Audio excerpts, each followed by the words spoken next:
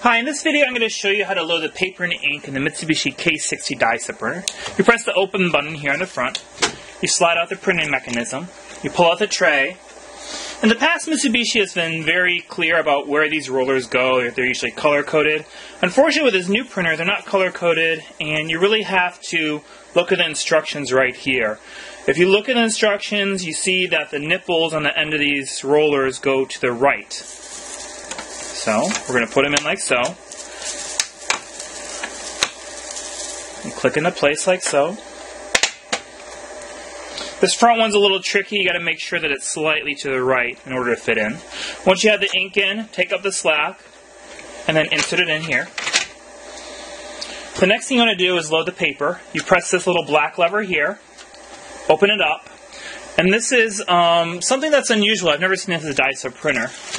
Like most manufacturers, it comes with this gigantic instruction sheet in 12 different languages. Has your typical warnings like don't, use it in the shower, don't take it outside in the rain. The only thing you really have to read is this section right here. And there's a section right here that shows you how to adjust these guides. If you're using 5x7 paper, you want these guides pushed on the inside part right there. If you're using 4x6 or 6x8 paper, you want the guides to the outside, like so. The paper guides come like this. If you're using 5x7 paper, you're going to put these spacers on, press these white tabs, and slide them all the way in. For this demonstration, I'm using 4x6 paper, so I don't need that. We're going to take and press these white tabs so the cork pads are retracted inside, and push this on each end here, like so. Now, I believe these ends are the same. Yes, they are. You're going to go ahead and put the roll of paper in like so. Take off the pull tab here. And then you're going to rotate this paper so that it goes in between the white rollers and the black outside tray here. You're going to roll it until you hear a beep. You just heard the beep there. So you're going to stop it, close this up, and then firmly push that into place. Once you've loaded the paper and ink, like most die set printers, the Mitsubishi K60 will print out several test alignment sheets. And that's how you load up the printer. In the next video, I'm going to show you how this machine works.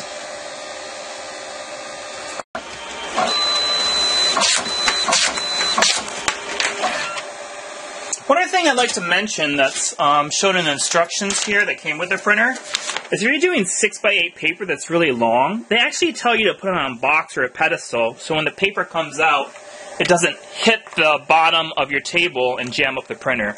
I don't know if it actually does that, but I thought it was kind of unusual.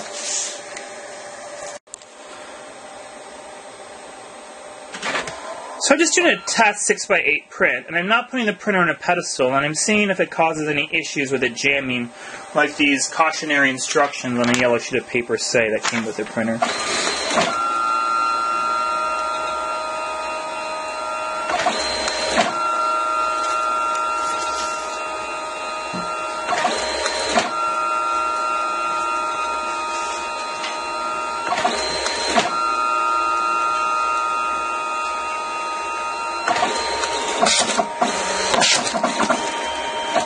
Okay, so that's a 6x8 print. It cropped a little bit because I was just using the default settings, but it seems to not have any problems ejecting out, except you do notice here that this paper shard, it's actually two of them, are stuck there. I don't know if that's going to cause problems in the future, but maybe that's why they recommend putting it on a pedestal. Okay, in this next demonstration, I'm going to print out the same sample photo booth print here. It's going to make a 4x6 size here instead. And I've just perched this K60 printer vertically to see how it prints vertically. This is the first time I'm doing this, so we'll see what it does.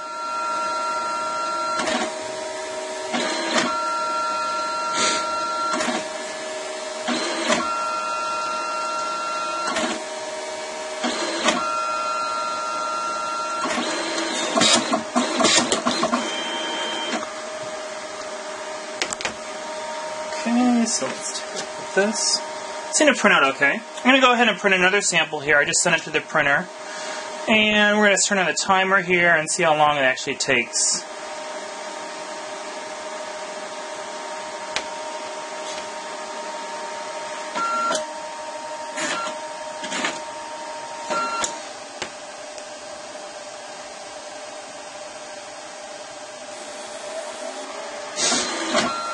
So it takes about 15 seconds to actually spool to the printer. I'm using a Sony Tab 20 all-in-one computer. It's a Core i7 processor running at about 1.9 gigahertz.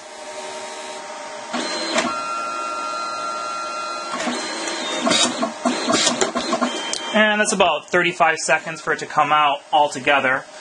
About 20 seconds to print, 15 seconds to spool, and it seems to do fine in the vertical orientation. Okay, so in this next example, we're going to go ahead and put the printer on its side and see how well it prints in this configuration. One thing I noticed already is the scraps in the scrap bin have gone horizontal and actually sticking in the cutter path. So if you're going to print sideways, I recommend that you take off this printer tray and make sure that you remove these scraps every so often.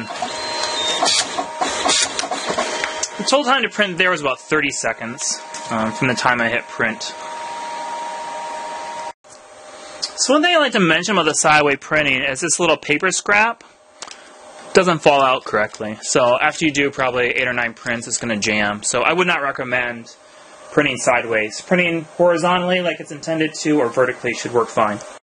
Next I want to go over if you ever have paper jams. If you ever have paper jams with this printer, and this is a new printer so I haven't experienced that yet, first thing you want to do is take out the roll of paper and see if there's any wrinkled parts in the paper. If there are, you want to take a pair of scissors and cut off the wrinkled or distorted part of the paper. Then you want to basically reload the paper, again putting it through the slot there between the white and the black rollers until it beeps.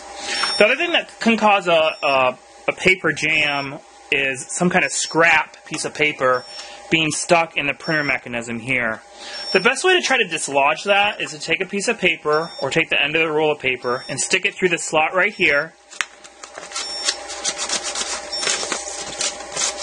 Actually, it's probably better to use the roll of paper here because it is long enough to go all the way through. You stick it through here until it goes out the front here, and it should go freely out the front. If it's not, then you have some kind of jam in there. You'd have to disassemble it, like take out this screw here and take out the little piece of scrap paper.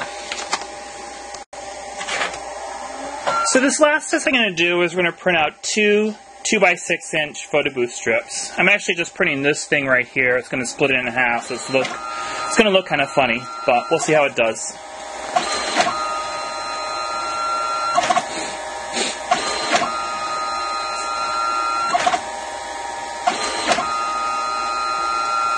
Now this is mode 2, and mode 2 sends a single file to the printer twice, and mode 1 would actually send an entire 4x6 piece of paper with an image at once and then cut it in half. Mode 2 is generally better for photo booth applications because it's only sending half as much data as mode 1, excuse me. So it looks like that prints pretty good. I'm going to go ahead and open this up. Through this demonstration, what I did was first printed out a 6x8 print, and then I printed out two 4x6s, another 4x6, and then I took the paper and ink out and showed you how to dislodge it, and then I printed these 2x6 strips here. So according to Mitsibushi's documentation, this thing should roll back, and we should only be missing one ink blot. So it looks like we're missing one here because we only did one 2x6 strip. And over here, these are all used up. It rolled back correctly.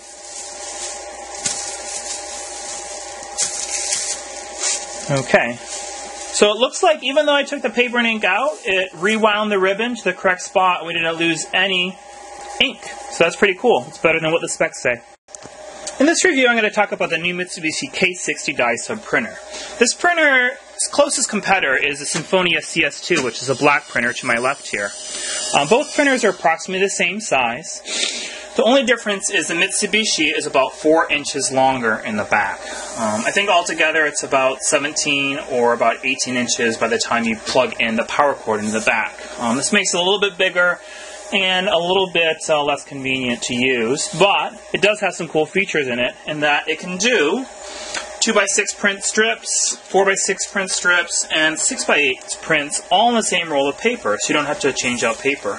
It also can do 5x7 and 3.5 inch prints, and it weighs about the same as a competitor here. It's a little more expensive, about $800, but I did get this on sale from Photo Club Inc. for about $750.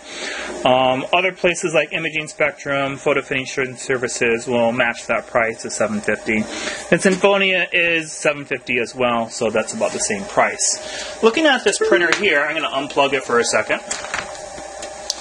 It has a flat front right here. On the back of it, it has your typical air vents. It has your on-off switch here and your power cord here. The power cord that comes with it is a right angle plug, but it does extend about a ½ inch to make this printer even longer than it already is.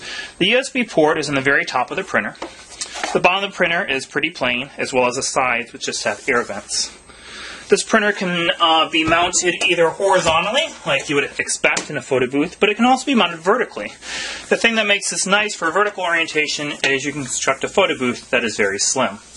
One thing that makes this possible is if you look at the inside of this photo booth printer, and you open up the printer section here, you'll notice on the sides here, it has these roller mechanisms here that hold the top portion of the paper in place, even if the unit is inverted. So these rollers right here that are white engage this section of the roller here and keep it steady pretty much no matter what position it is.